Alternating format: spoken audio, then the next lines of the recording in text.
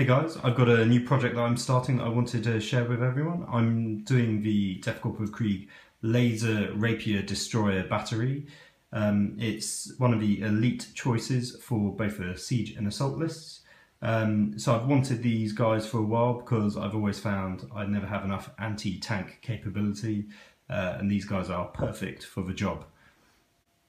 The main rapier itself is a kit from Forge World. It comes with a Cadian guardsman. Obviously I want my guardsman to be Krieg, so I had one conversion there. The second thing I wanted to do was add a second crewman, because the thing I found with having artillery pieces is it's always really useful to have an extra guy just to basically be a buffer for wounds effectively. So I'd already known that I wanted to do 3 rapiers, each one with 2 crew members.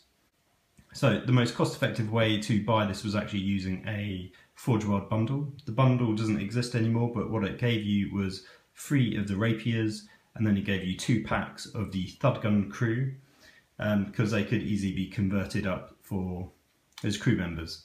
The only issue I had with that is in the rules it actually states that the crew are engineers, which is why you get the ballistic skill 4 and you get the 4+ armor safe, both of which are really good. So I actually wanted to accurately represent them. So I got the bundle anyway because I knew I'd want some of the arms after the crew members and the rest can be spare, plus it was slightly cheaper that way to buy the 3 rapiers. So it was a bit of a win-win. The only downside is I then had to buy some extra models for the engineers. I could have bought a squad, which would have only given me 5 men, and the poses would have been all a bit different and random. So what I ended up doing was buying 3 of the mole launcher heavy weapon teams. So the guys on the right hand side, they're the models that appear on the back of the mole launcher, tapping into the control pads, and the ones on the left are the mole launcher gunners that hold the mole launcher. Now let me just go into a bit more detail on what I did to modify them to be the rapier crew. So this is the guy that's at the back of the mole launcher. He was actually the original inspiration for this conversion, because the way his arms are positioned, they actually just look like they're tapping on the console, because he's doing exactly that on the mole launcher, and I figured he'd be the best person to be at the back of the rapier, being the main crew member. The only additional thing I did was add some battle damage onto the carapace. The arms themselves, nothing's changed at all I've done is used a bit of thin wire to mount them on here for painting. And then I've also taken the backpack. Now this actually came with the rapier kit who goes on the guardsman. All I've done was take that. I had to slice out some of the plastic that was on the mounting just here, just to ensure he's going to fit nicely between these 2 sections. So I've already done a test fit, it looks really good, and I'll show you guys what that looks like once it's all painted up. So the other thing that I've done different from normal is the way I've mounted this guy. Normally I would base him on his round base, and then stick him and several other people onto a strip of cardboard. This is the best sort of way for sort of assembly line painting. I thought I'd do a slightly different way this time. It's something I've seen lots of other people do, and the benefit of doing one guy on his own little bit of resin like this is you can just kind of paint up the underside of the legs a bit easier, a bit more flexibility.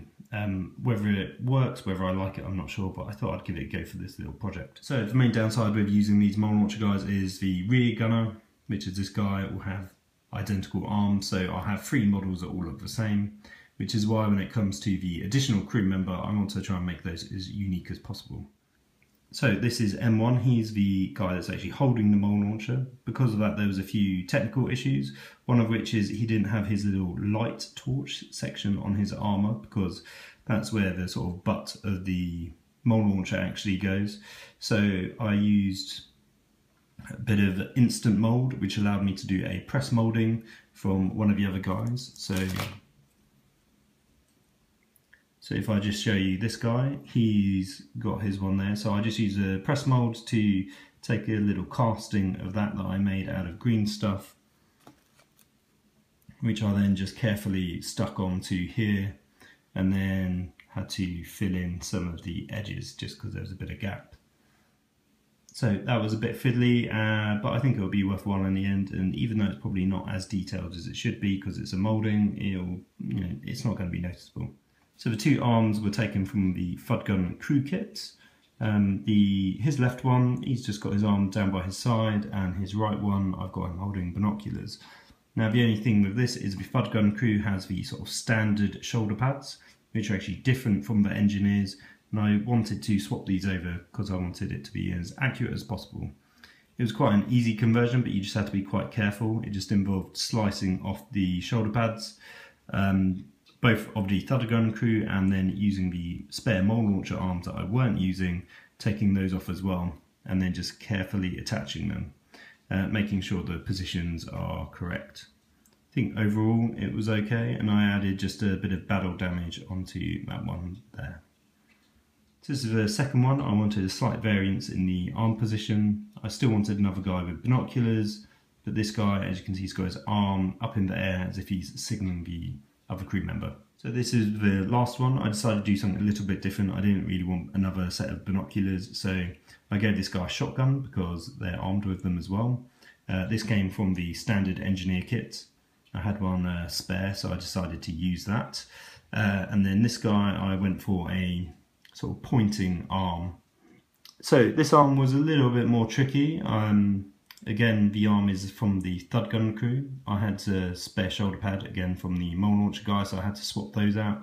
But the arm had a different hand position. So what I decided to do was carefully cut out a different hand from one of the other crew members, cut out the arm from the FUD gun here and swap them over. What I ended up doing was cutting a little V shape into the hand, so he had like a little socket. And then on the arm I drilled in quite a bit with a small drill that just allowed me to create a little crevice that I could sort of slot the hand into. So it gives you a nice little seam. You can sort of see there where the join is. So a little bit of a fiddly conversion on this one, but I think it will look really good in the end. So when it comes to the Rapier, there was only one section that I needed to convert up, and this was the back panel screen. This is a bit that the crew member is interacting with, and the joystick doesn't actually exist. There's just a bit of a hole just there. That's because the caddy and crew member is actually holding it in his hand, so it's actually pre-positioned. The idea is that when the crew member's standing next to it, and you can just line them up, or you can glue them in place so it looks like he's actually interacting with it. Now I don't quite have the luxury with my model, so the poses are slightly different. So what I did is I just took a spare bit of resin that I had lying around, widened the hole enough just to glue that section in there.